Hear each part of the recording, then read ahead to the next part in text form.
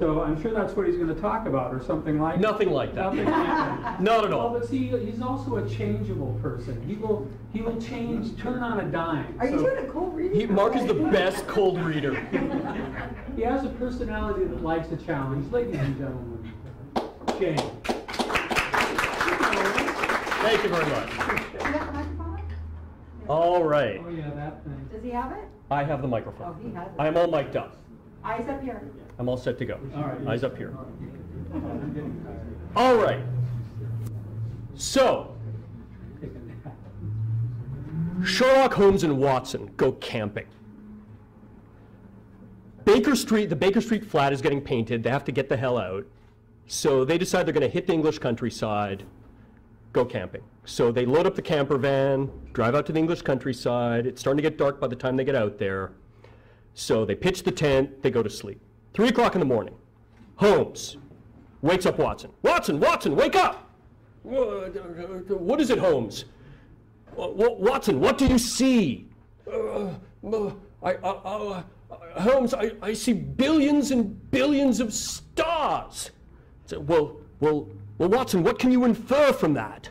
Well, if there are billions and billions of stars, there must be millions of billions of planets. And if there are millions of billions of planets, there must be thousands of billions of inhabitable planets. And if there are thousands of billions of inhabitable planets, there must be hundreds of billions of planets on which life evolves. And if life comes into being on hundreds of billions of planets, there must be billions of planets with intelligent life, which means right now there must be billions of planets with intelligent civilizations trying to contact us right now. And Holmes says, no, Watson, you idiot, it means somebody stole our tent. Can I see a show of hands? How many of you believe that intelligent life exists on other planets? Okay? I would say that's about 50% of you, give or take. Okay? So this talk, I tried to create the most obtuse title I possibly could.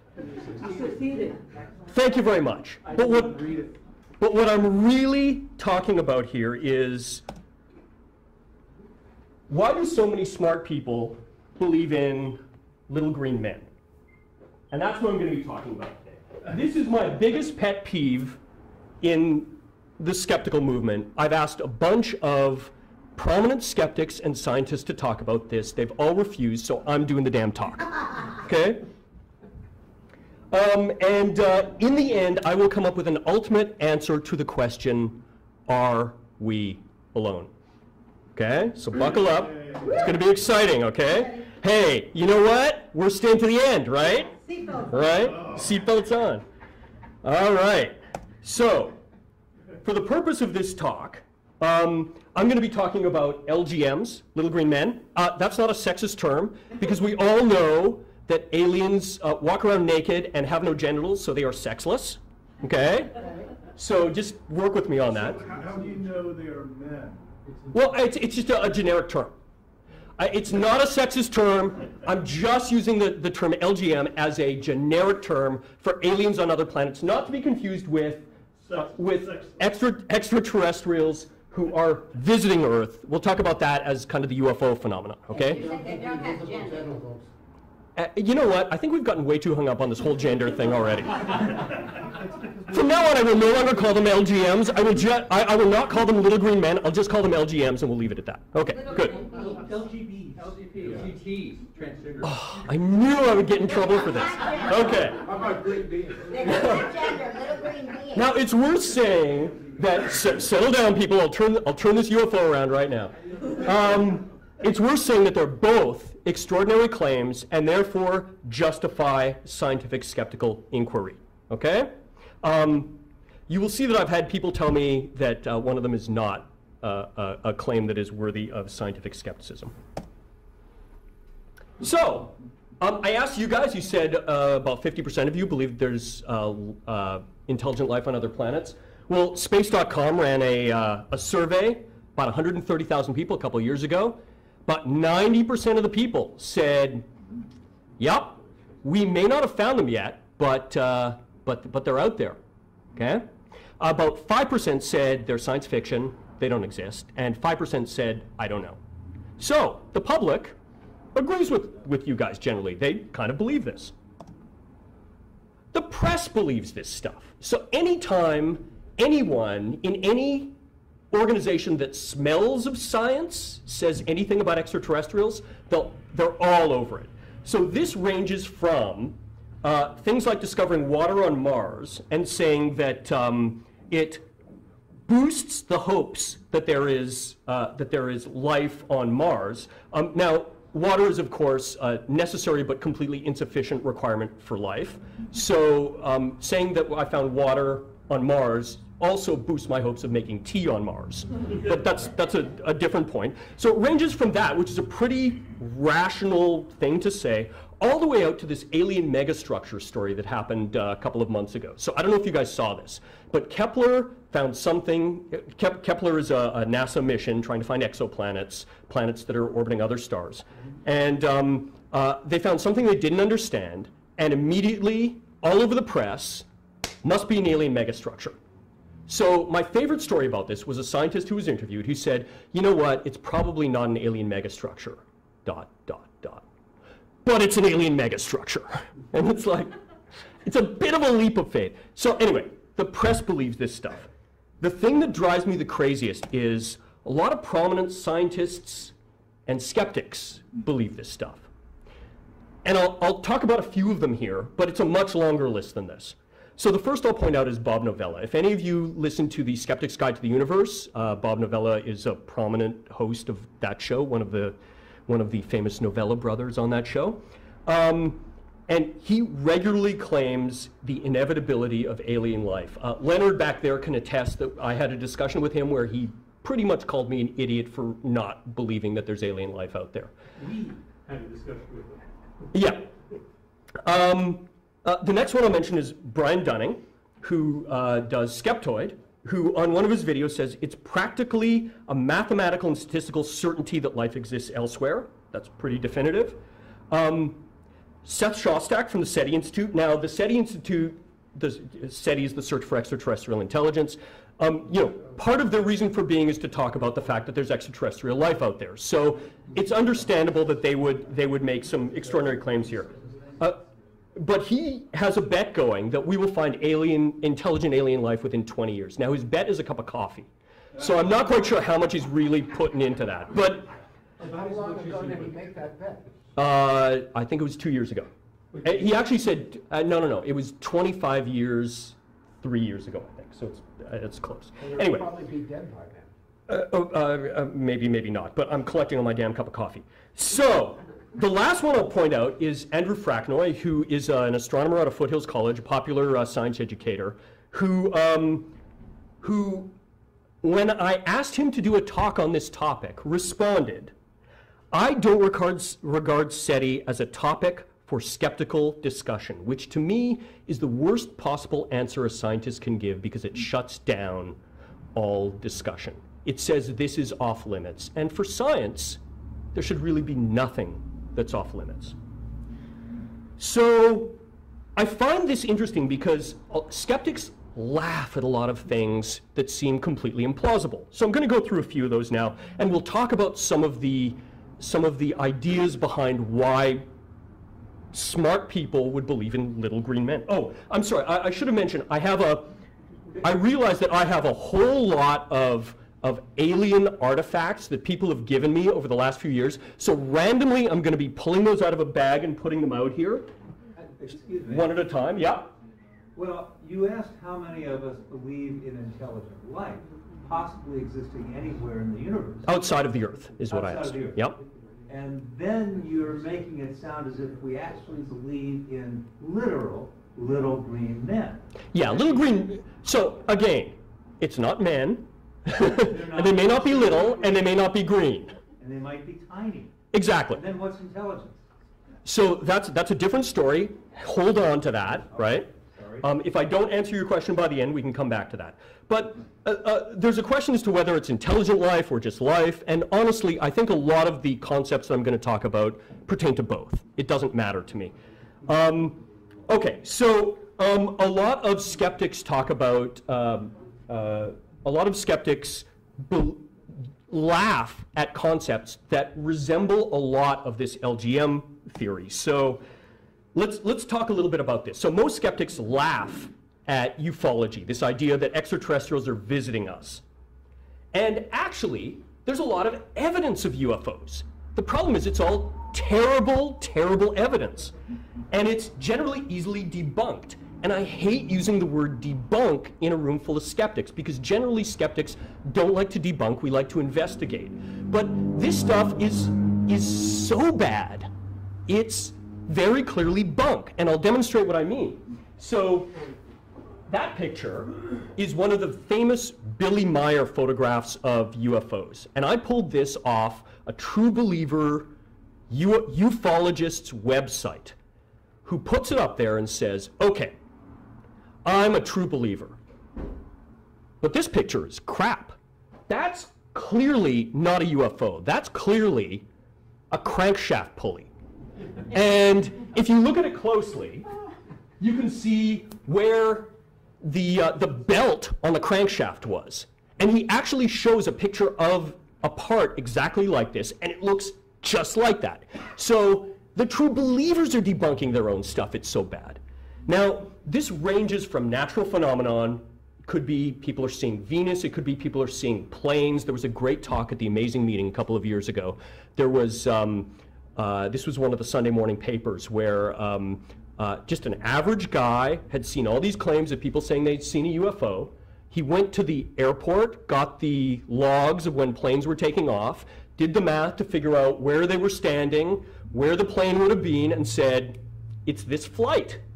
Basic stuff. It's not brain surgery. These days, a lot of it is also computer graphics or Photoshop. That's pretty easy to debunk by people that know what they're doing. And of course, there's underwhelming physical evidence. Where are my alien implants? Where's my ray gun that couldn't possibly come from this planet? Where is my alien body?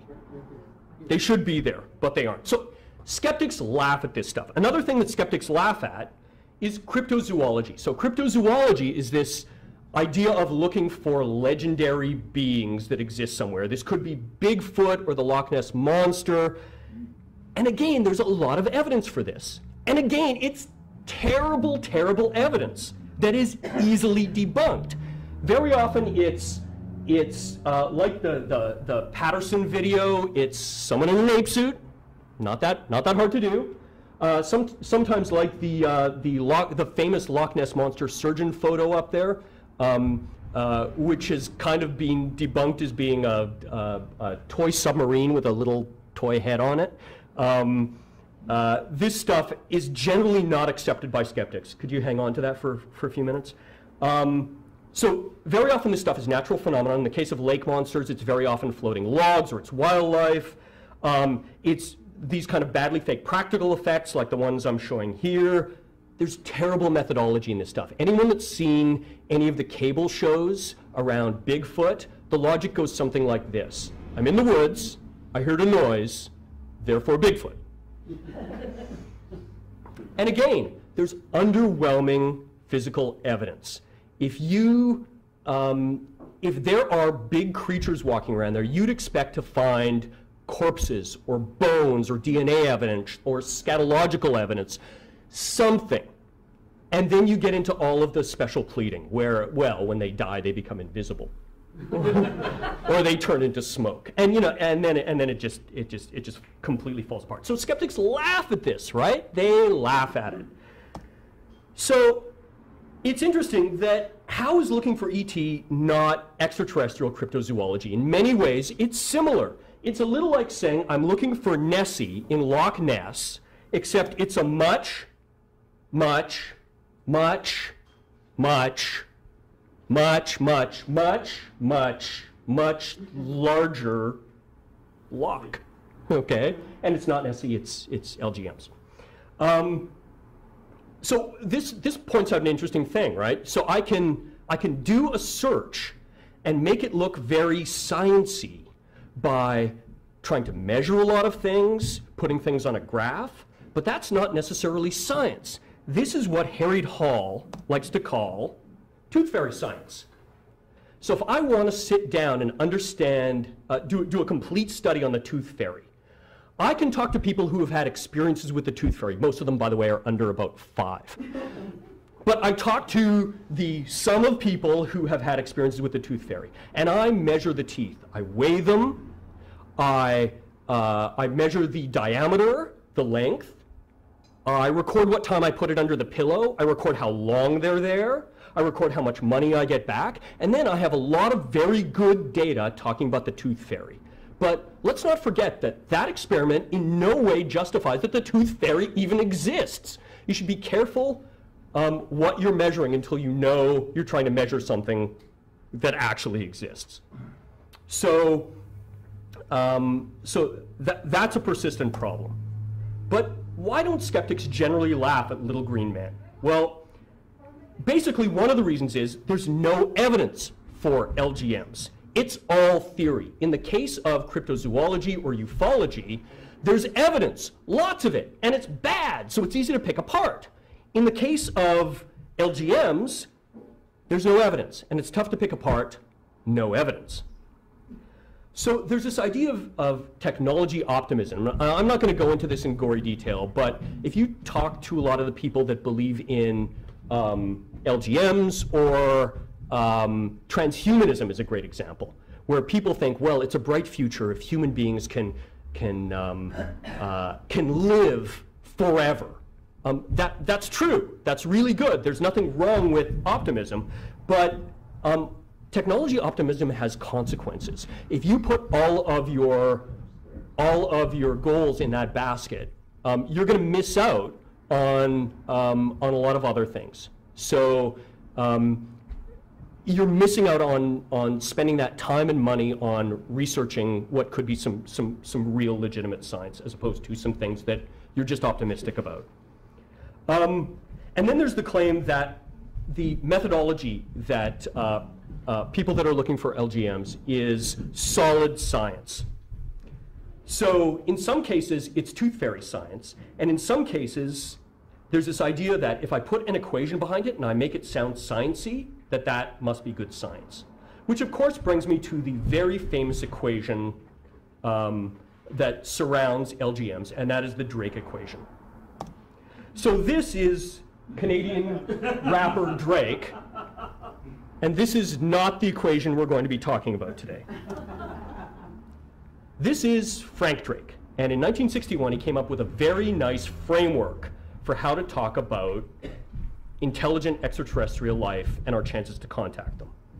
So he came up with this formula. I'm going to go through it in some detail. It looks very mathematical. It's not that complex to understand. So let's just take a minute and go through it, all right? So the first element here is the rate of star formation. The next one is the fraction of stars that have planets. The next one is the number of planets per star that could support life. The next one is the fraction of those that actually develop life. The next one is the fraction of those that develop intelligent life. Then the fraction of those that send signals. And then the lifetime of those civilizations. So let me start with one end of this. So starting on this side, those first 3 values, I'm just going to concede, are huge. Doesn't matter how huge, it's not even worth discussing. They're bigger than you can think of. They are Sagan big, okay? They're really, really, really big. Multi-Sagan big. So it's worth pointing out that these 2 values, so the number of planets and the number of planets in the habitable zone, Earth, somewhat Earth-like planets, if you look at the work that Kepler has done over the last couple of decades, it's stunning. We've learned so much great science about our universe and how our universe is composed. A couple of decades ago, we didn't have any information that we didn't have any confirmation that there were planets circling other stars. Now we know about thousands of them. It's amazing, amazing science. So those first 3 are huge. The next one I want to talk about in a little more detail, and that's the this idea of the fraction that actually create life. So initiating life is this concept called abiogenesis, this idea of creating life from no life. And the biggest experiment that people cite when they talk about this is the Miller-Urey experiment that took place in the 50s. So really interesting concept and fascinating science, a groundbreaking science. So the idea is they took some basic elements that were in place in the early Earth, put it in a closed system, add heat, add sparks of electricity to simulate lightning. What do they get out? Amino acids, okay? Some basic building blocks of life. The problem is, it's a promising result, but it's not life. And there's a lot of steps before you get to life. Now, since the Miller-Urey experiment, there have been a bunch of other great things that have been done. So we have a lot more information now about RNA, about ribosomes, about cellular structure, how those might have come about protocells, and about how cells would replicate. But these are all still baby steps. And they're all promising, but we still don't really understand the origins of life. So it's worth noting that, because a lot of people don't understand that this is not a solved problem yet. The interesting piece is there's great work being done on this, and we may have an answer to this in our lifetimes, but we don't yet. It's also worth pointing out that evolution tells us how life proliferates once it starts, but evolution makes no claims about how life starts. And a lot of people don't realize that either. Okay, so let's get back to the Drake equation. So, huge, don't know. The next two, we only have the Earth to look at. And from what we know there, so the next one is what are the chances of life, of intelligent life evolving once life evolves? On the Earth, we've had something like 5 billion different species, and of those, only one of them has risen to the level of intelligence. I'll get to you later, Leonard. No, 0. Thank you. And okay, you're making my job too easy now. Of those, as far as we know, only one, barring political candidates, only one of those species have gotten to the point where they could, in fact, send a signal. And of those, exactly 100% of those species have broadcast signals out into space, and that would be us. Is the Earth representative of other civilizations? Well, I don't know. Maybe, maybe not. We have no idea of knowing. And then the last one is lifetime of intelligent civilizations. And again, we have no idea. We really have no idea. So what we end up with is huge times I don't know. So let's just take a second and do the mathematics of I don't know. Okay? Mark, you want to tell me why we have Abbott and Costello on here? Third base. Oh, third base. Right? Okay. So let's do the mathematics of I don't know. Okay. Huge times I don't know is not equal to huge. Now, most of the skeptics that say it's a mathematical inevitability get this math wrong, because the truth is, huge times I don't know is I don't know, okay? We're on the same page there? All right, good. All right, I want to talk about a few philosophical arguments that people make just to kind of wind things down. And the first is this argument from hubris, and it goes something like this. How special do you think you are that you somehow believe that human beings are the only intelligent life to ever evolve? Like, that's a lot of hubris to believe that. Well, the counter-argument to this is, why does the universe give a damn about intelligence? I mean, the universe cares about intelligence, like the universe cares about creating a green pepper that looks like Sylvester Stallone. Sometimes weird shit happens. It happens once for no reason, and it's done. So this idea that the universe cares about creating intelligence, that there's some value in creating intelligence on the part of the universe, that's hubris. So you can look at hubris as in either way. The last philosophical argument I want to talk about this is the Fermi paradox, which is pretty fascinating and compelling. So The argument goes like this. So there are billions of stars in the galaxy that are billions of years older than our sun. Some of those are going to have Earth-like planets. We know that from Kepler. Some might have developed intelligent life. Some might have developed interstellar travel. Our galaxy could be completely traversed in the space of about 1 to 2 million years. So we should have been visited by now. The question is, where the hell is everyone? They should have been here. They aren't here. The skeptics always laugh at the people that say we've been visited by UFOs, so that can't be the case. So... But what about the ones among us? Possible. So, in fact, let me talk about some possible answers to the Fermi paradox. So, one is that we could be the first. Someone has to be first. Maybe it's us, and we get back into hubris, but... Wait, what, that we're the aliens? No, that we are the first intelligent life ever to develop. In our galaxy. Right? So, no one has come to visit us because we're first. Right? So we got to go out and start visiting people. It's possible that it is the nature of intelligent life to destroy itself. That you get to a certain point in intelligent life and you blow yourself up. It's possible that it's in the nature of intelligent life to destroy all other intelligent life. So there may be intelligent life that's running around killing all the other intelligent life out there. And we just haven't seen them yet. So we need to be careful what we broadcast.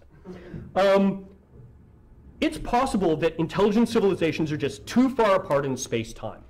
So by the time we find out about an intelligent civilization, we're already gone, or they are, when we broadcast to them. It's possible that there is some kind of intergalactic prime directive.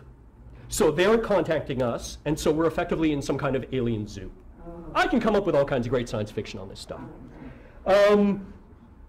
It's possible that we just aren't listening properly, or that our estimates are just off. That some of the things in the Drake equation that we think are very likely to happen are not very likely to happen. But the fact is, most scientists and skeptics believe that we have not been visited, and so the Drake's conjecture is in fact a paradox. So let me wrap up now with some logical, seemingly rational thoughts. So the first is that LGM is an extraordinary claim, and as such, justifies skeptical inquiry. It's fair game. I'll also say that there's nothing wrong with exploration or optimism. Those are important things. They aren't necessarily science. They help science along, and once you've found something through your optimism or your exploration, then you can actually start to measure it with science, and that gets interesting. But we shouldn't guide all of scientific inquiry with those alone. Also, it's worth noting science is yielding some amazing insights in our lifetime. Kepler is finding exoplanets that are telling us a lot about the nature of the universe. Unbelievable science. And there's lots of great work going on abiogenesis. So in our lifetimes, we may understand where life comes from. That's remarkable. That's remarkable. Sadly, we don't have that answer yet. So looking at the big question, are we alone? I think after looking at all of the evidence and the philosophical arguments, you must agree that there is only one rational answer, and that is, I don't know. Now that's not a very fulfilling answer. Yes, very fulfilling. No, pretty fulfilling. Depressing, but pretty fulfilling. I don't know is really what science and skepticism are all about. That's the beginning of a conversation. So if you come up to me at the end of this and you say, Jay, I really liked your talk. It's like, that's nice. If you say, Jay, I really hated your talk, it's like, that's nice. If you say, Jay, I'm not quite sure what to make of your talk, that's the beginning of a conversation. So that's it. Thank you.